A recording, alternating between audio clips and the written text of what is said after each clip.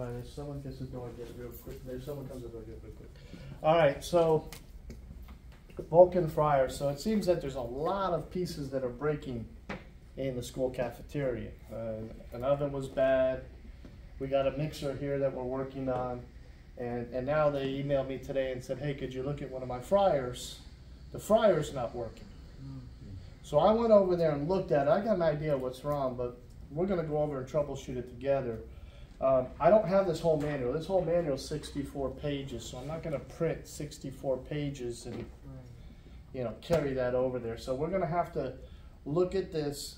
I want to point out a few key things, and then when we look at it, I'm going to actually point out the parts, like what we're looking at, like what each part is, what the part does, and so forth. The controls on here, on this particular one, are a little more complicated. The one we have just has this up and down arrow, this center button, this up and down arrow, and a screen. It doesn't have this many buttons on it, but it's the same model that it does cover what they call VK-TR gas fryers with or without what they call a clean screen plus. That's just, the clean screen is talking about the unit. So I did print out the actual wiring diagrams of all those models. And just so you know, the model that we are looking at, and I can't look at it now because it's on the phone that's recording, but the model we're looking at was a VK unit that goes with that unit. So that's the model we're looking at. So he says, hey, Richard, can you look at the fryer? And one of these things said with the fryer was that, with the fryer, is he said that he's got two of them, one on the left and one on the right. The one on the right works. You press start, it loads up the program on the fryer because it's a digital fryer like a microwave with buttons on it. And it loads up and it says heating. The other one right next to it, when you press power, it goes right into draining and it doesn't turn the heater on. And you can press the buttons and it won't do anything at all. Okay? So what do you think drain is on a fryer in the first place before we even talk about the troubleshooting of the product? If I told you the fryer it was draining, what's it draining? Like if you got a refrigerator goes in a defrost, it has a drain down there for the defrost, right? It runs down into the condenser. Washing machine has a hose that drains the water.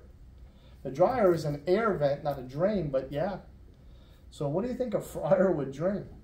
What's inside of a fryer? Grease. Grease or oil. So there's a valve down there that you use to drain out the oil. So there's only so many times you can cook in it before the grease gets dirty and then everything you cook in there tastes horrible.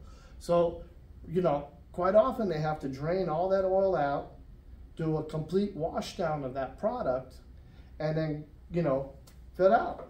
Now, it wouldn't be an automatic drain like a washing machine. A drain pump just throws the water out. This would be a manual drain that would be controlled by the user, and he would either have it run into one of two things, either a bucket or container, or if he has a grease trap system. The commercial kitchens have a grease system where that grease is drained out and it goes right into a tank outside, and a company comes and extracts that grease. So anyways, this is all the minor stuff to it, but let's take a look a little bit more at the unit. And so here's all the different breakdowns of the different models and what diagrams and stuff that's provided to you. Nothing major. This manual I got off of Parts Town, and I'll give you all the model number if you all want to look it up yourself. But this was a 2VK65 DF. That's the model that we're using right now. Oh no, that's the three. This one. Oh yeah. 2VK65DF is the model number of the unit that we're working on right now. Okay?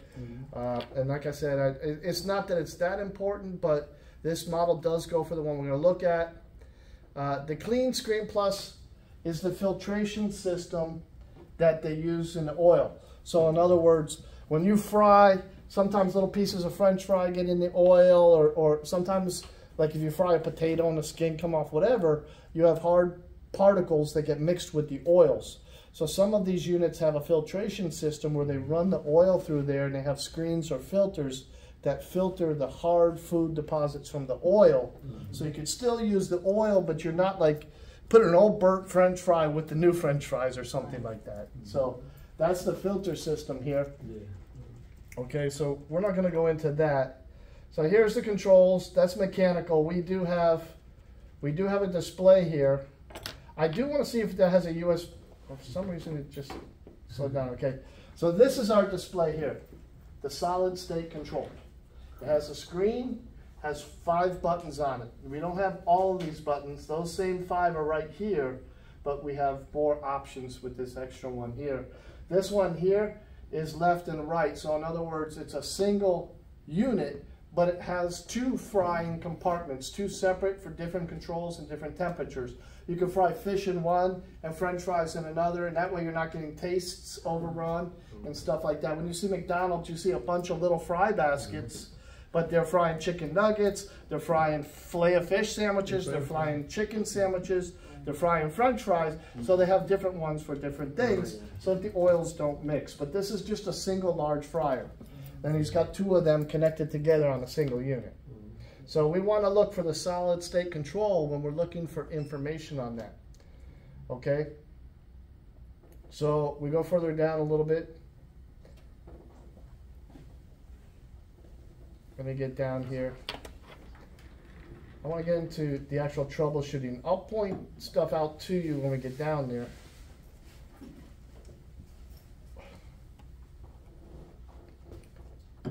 Let's see here, component location. This is behind the fryer. So, component location.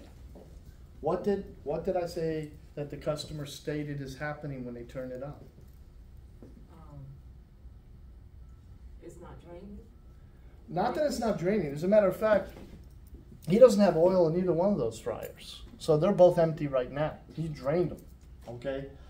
But when he press starts, one of them says heating. When you press start on the other one, it doesn't say heating. It says what? Draining. So it's not an error. And I'll show you why it's not an error. It's just telling you what the machine's doing. So take a minute and look at this assembly here for a second. What do we got? We got a USB port. I want to see if that unit has one. I'm just curious. I don't even know what to do with that USB. We'll have to look at it because it's been a while. When I worked on it, we didn't even have computers, and now you want USBs. So here we got a power switch. That's how we turn the unit on. That is separate from the buttons that I showed you earlier on the solid state display. If you don't turn that power switch on, you can't press the button and start it from there. Okay? But we got a filter hose switch, a USB port. We got a high limit prior to this date. What does that mean right there? What does it say? High limit position prior to 8/10/2017. What does that information mean?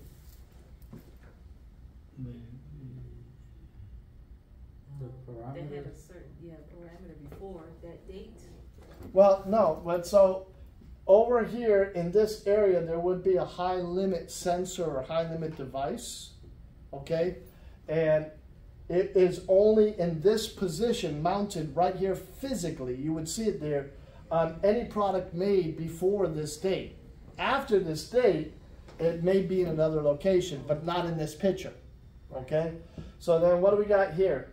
Blower assembly. Blower valve assembly. So blower valve assembly might be for blowing the heat, blowing the flame, because this is a gas unit. It's got a gas furnace inside of it that fires up, okay? And so here, what is this? Drain valve. Drain valve, and what is that? Interlock switch. Okay, so this is the valve that the chef would manually rotate to drain the oil. Like I told you, when they're cleaning the unit out, they're going to manually pull that handle and let that oil drain out of the unit. Okay, what do you think this is for?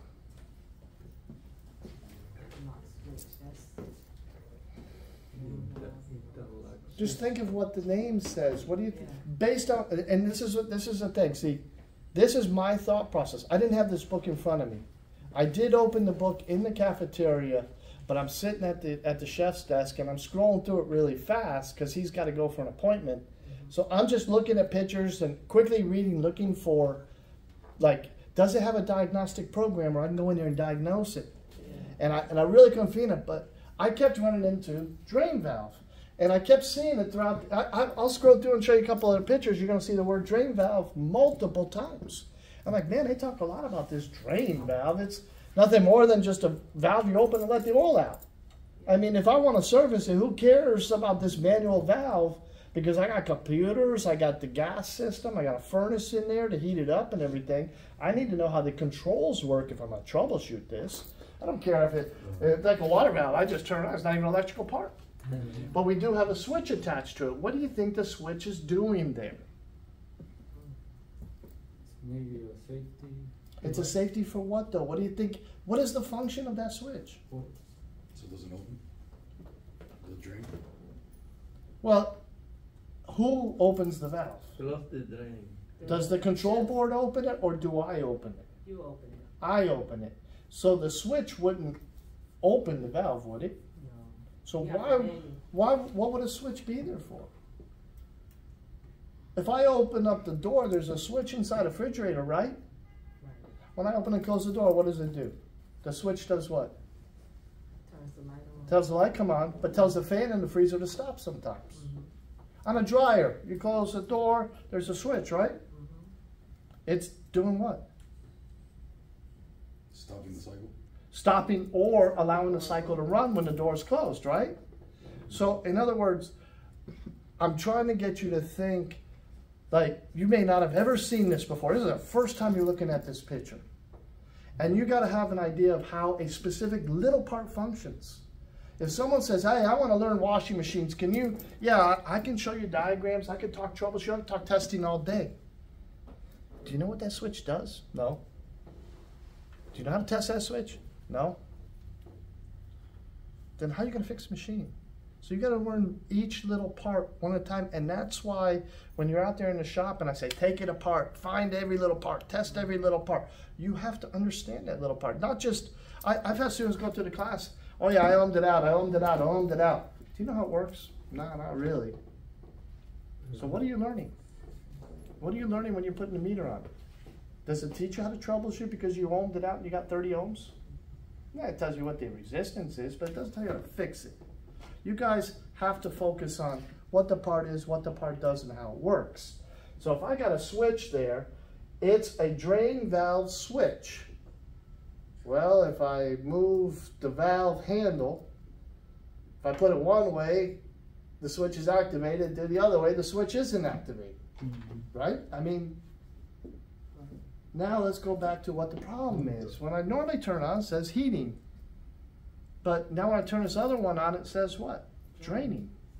So how does it know draining? Does it just say draining because the board screwed up and it says draining? Or saying draining because the valve handle may not be in the right position and the switch is not activated? Well, I activated the switch. I'm not going to tell you what happened because we are going to now move over to the cafeteria and check it out. But let's do a little bit more discussion. Wiring diagram, which this is an analog control. Is that the one we had? Which controls do we have? Remember I pointed out to you. Y'all pay attention? What was it called? Ah, y'all don't remember. Come on, I said you guys have to know which control we're using, right? Yeah. I said it on purpose.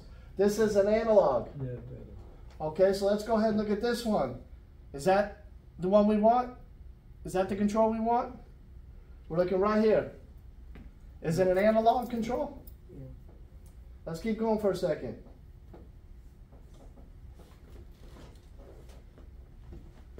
Solid state or computer control?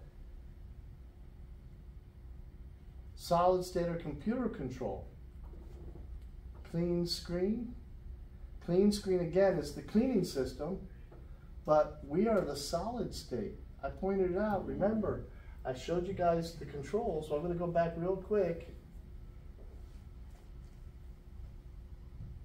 Good. I was going to go back real quick, but the computer doesn't want to go that fast, but Here's the controls. Yeah, solid state. And I said, we're using a solid state. Now, a part of this lesson is not even how to fix the fryer. Because right now, I'm putting together, you know, that schematic thing. I have the pictorial almost completely done, the first chapter. And I got to put some videos to it. But part of the diagram lecture is not how to follow the circuits. It's to know what information you need to troubleshoot the circuits. So if we're looking at this one, you need to know which one of these control panels you have on your unit so we can troubleshoot it. Okay? So we're on the solid state control unit. All right? And we're going to go look at the fryer over there.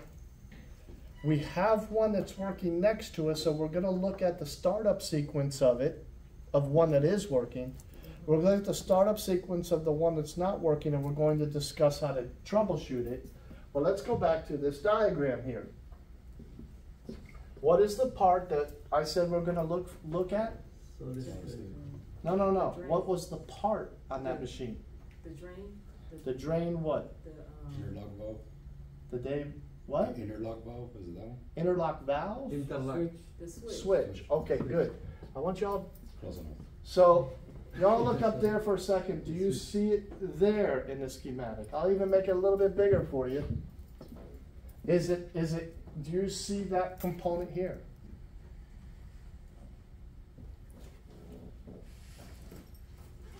They have the switch LT.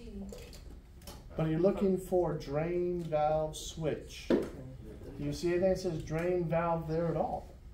That's a gear motor. That's a gear motor. These are relays that are turning that gear motor on. They look like contactors. You got a relay coil. You see these two here? What's the difference between these two right here? Just by looking at it. What's the difference from that to that? Normally open, normally One closed. is open and one is closed. Yeah, this one's normally closed, normally open. So the line going through it means if you were to check it right now with no power on, that would give you a closed reading from 5 to 1. On the relay it would have numbers. Give the door. And then here, 5 to 3 would be open. But when I energize this coil, this one will open and this one will close. So we got two relays, but these are gear motors. These have nothing to do. So what would a gear motor be in a fryer? Why would we have a gear motor in the fryer? For the pump? Not the pump. It could be a pump. It could be recirculating the oil through that filter. But also some of those fryer baskets, they're on a gear that goes up and down. Like, you ever seen like McDonald's, they put their fryer down and they press a button like French fries or whatever, and it knows how much time to cook it. And when it's done, the basket just lifts right up out of the oil so it doesn't overcook the French fries. It's automated. So they could be over there flipping burgers and it's beeping, oh man, I can't go. It'll just lift it right up out of the oil for you. Okay, so that's what the gear motors are. What is this piece right here? Transformer. A step-down transformer. Okay, let me just pause this for 1 second, please. I think I hit that button there. So what is this part here? Step down transformer. It's a transformer. It takes high voltage and steps it down to low voltage. Why do we have 208, 230, and 120? How much voltage do I have there? I guess it all depends on how much I'm plugged into the wall, right? Oh, why does it have 3 voltage here?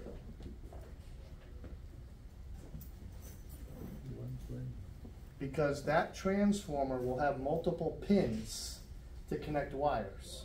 If you have this fryer connected to a 208 voltage power supply in the wall, you would connect it to 2 specific wires, okay?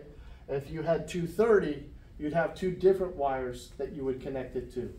And then if you had only 120, you'd connect it to different wires. So they wouldn't be the same position on the transformer, but that transformer would have like 3 taps. They have them on inputs of transformer, and they also have outputs of transformer.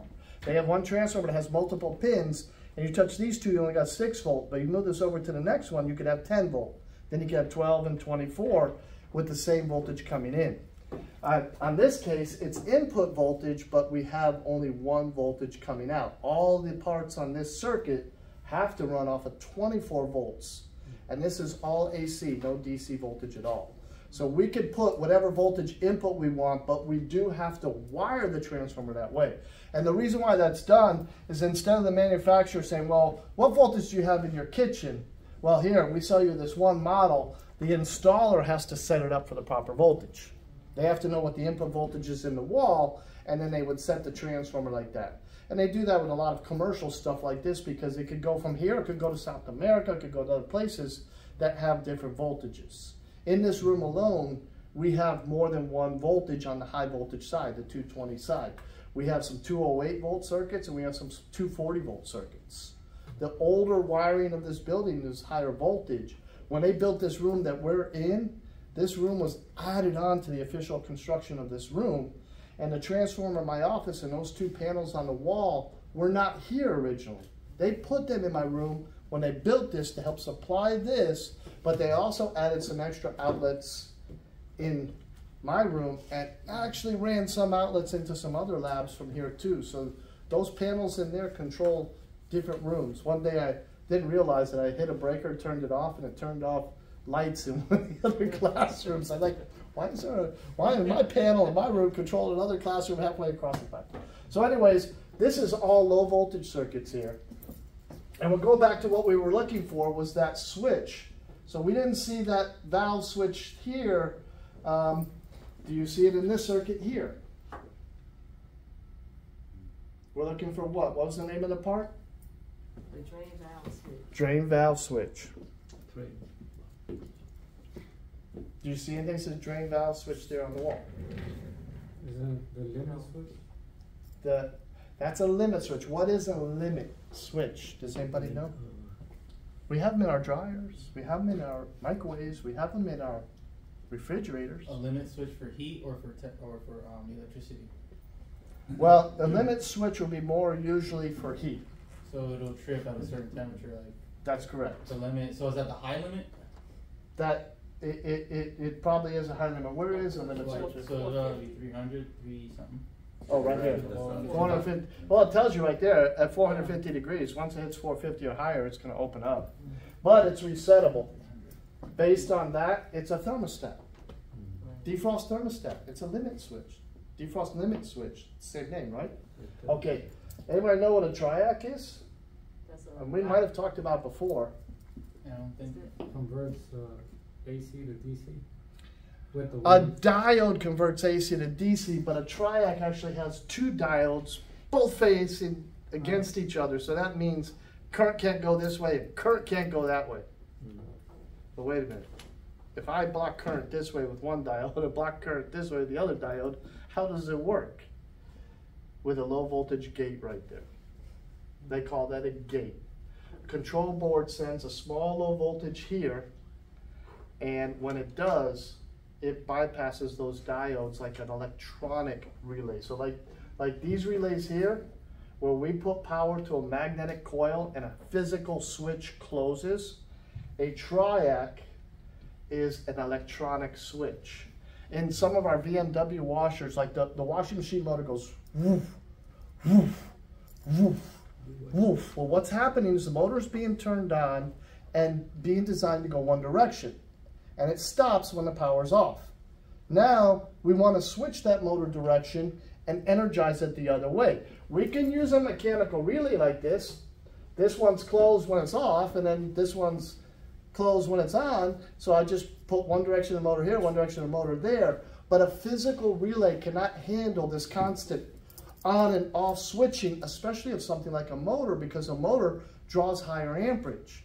You could do it probably with smaller items like a little LED light bulb or something. The relay could handle it, but even though that mechanical action won't last long if it's turning on and off. Electronic relays, though, they can handle fast switching, okay? So that's what they are. Back in the days, our microwaves, instead of having a relay on the board turn on the transformer for the microwave, it had a triac in it when I worked for Sears. So we didn't find that drain valve switch. Okay, so we're at the bottom of the diagram now. Anybody, do we have it here? valve switch. Could be the valve switch, okay. Where's it connected on the board? The drain interlock. Okay, so it's connected here, right? Is that the only connection that's there? Then you go for 24 volts. Okay, so what could you, just by this, again, let's go back to diagrams, because like I said, this new program that I'm developing, I want to break diagrams down to the little nitty gritty. So each one of these chapters, I start real slow and work my way up. I can look at this diagram. I've never seen this machine before. This model, this diagram. I pulled it up 20 minutes before this lecture. And I can tell you everything that goes on. I can even tell you how that circuit works. What can you tell me from here to here? What is that circuit doing? How does it work? Just that circuit. You're looking at lines in a switch, but I look at it, read it like I'm reading a whole page of a book. You guys are just looking at a single line. What information can you derive by looking at it? It's gone. The heat, the filters, it's draining. When you Yeah, but this is the switch we're looking at right here. when you manually Between move 1 the and 2. valve, The what? when you manually move the valve, you Okay, energize so it. when I manually move the valve, this switch is opening and closing. That's correct. But the circuit itself, watch what I see when I look at it, because when I want you guys to look at diagrams, I want you to see all the little things that I see. First thing I see is E1-1. E1 is the plug with the wires on it, and -1 is the first wire on that plug. This is E1-8. That means it's on the same plug E1, but it's the 8th wire. I can also get the color of the wires probably. Maybe I have to look at these numbers. We'll look at that in a second. But what does that say right there? 24 VAC. 24 volts AC in. What does that mean? It's getting 24 volts from the. So the 24 volts from my transformer is going through what color wire? Yellow. This is probably also a yellow wire. Should be the first pin on the board. And that's the voltage coming in. If I don't have voltage here, the board won't light up, right? So knowing that, also watch this. So if that's 24 volts coming in, well, this wire is connected to that wire, and it follows around through our switch here, and will bring 24 volts in here. When the switch is open, do I have 24 volts at this pin? That's E1-5, so it's the same plug from 1, now 5. But when this switch is open, do I have 24 volts going in? No. I have it here, but remember, it's coming in this way, but it's also going to jump down here, and it's going to jump down here, and it's going to go to the board. So that's how the board knows the position of the valve. That if the switch is open and there's no voltage there, the switch is telling the board, hey, it's in one position. I don't know if it's open or closed. I think when it's like this, the switch is closed, or vice versa. I read it somewhere in a book. But when it's closed, I'll have voltage here, and that's how the board knows whether the valve is open or closed. Okay? So you follow me there? So if I want to check this switch, I can either check it on the switch, or I can check it from the board. I look for plug E1. It's the 5th wire and the 1st wire on that plug. And the reason why I'm guiding you to it is we're going to go and look at it, and then we're going to troubleshoot it to determine actually what is defective. And I do have a printed copy of the diagram, so we can have that with us when we're over there. But what we're going to do is we're going to take a meter and go over and check it. Now let me just point one other thing out. You guys see all these little arrows and stuff? It's a little confusing, right? What is that? connections. Those are called quick disconnects. That's like where one wire meets another wire, and you got those two plastic plugs that you separate. It may be apart, like a defrost heater has a wire on it, and another wire plugs in there, and that plug would be represented as a male and a female connector. Okay, so that's the actual switch, and they're just showing the switch closed or the switch open. This is just where it would connect to the wiring harness. So you sort of like have to overlook it. It does get a little confusing looking at all these connectors on there. Okay, so it's saying a drain error. I'm guiding you to the problem. I'm going to let you sort of troubleshoot it at this point, and then after, I'm going to show you all the components within the fryer and show you this is this and that's what this is and everything else. Does anybody have any questions of what we talked about here so far? No? So you all can troubleshoot this now, right? Without me saying a dang thing? All right, come on. 2, 4, 6, 7. 7 bright minds here can come up with something. All right, let's go.